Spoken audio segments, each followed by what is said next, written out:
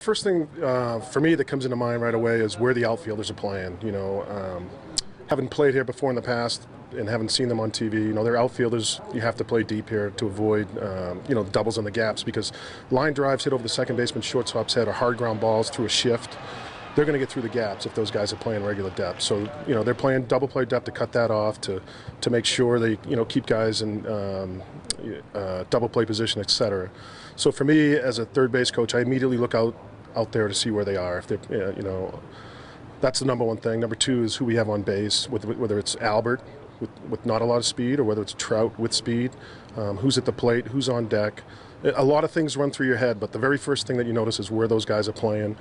We have already been prepped on their arms. We've played these guys before, so we know Gonzalez has a tremendous arm, and Blackman has a pretty good, accurate arm. So we know how their arms are, and we're prepared for that.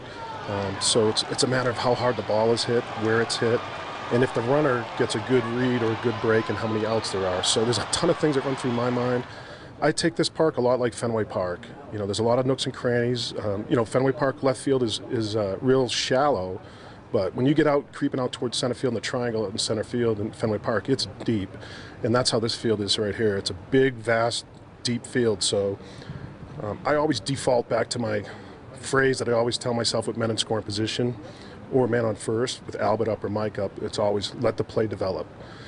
Don't pull the trigger too early and send a guy, and don't be too late sending a guy. Just let the play develop. Don't assume anything out there. Don't assume that the outfielder's going to, field the ground ball cleanly.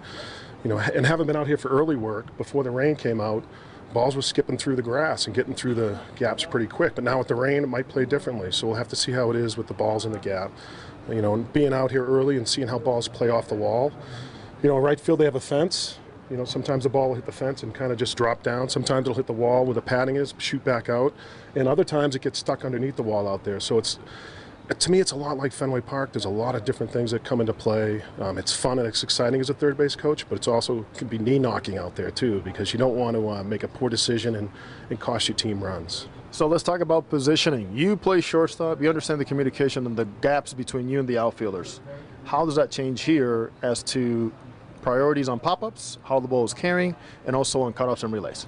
Well, playing against these guys, they have two middle infielders who've been here a long time, or played here a lot with Tulo and LeMahieu. So, for me, it's knowing the distance between where they're playing. If they're in double play depth, it opens up vastly. Or if they're playing infield in, it's even more. It changes the dynamic of the space in between the outfielder and the middle infielder. So you just have to be aware, run through your mind, what the situation is, where we are in the game, who has a good arm as an outfielder, and who can go back as an infielder, catch a ball like a Derek Jeter style.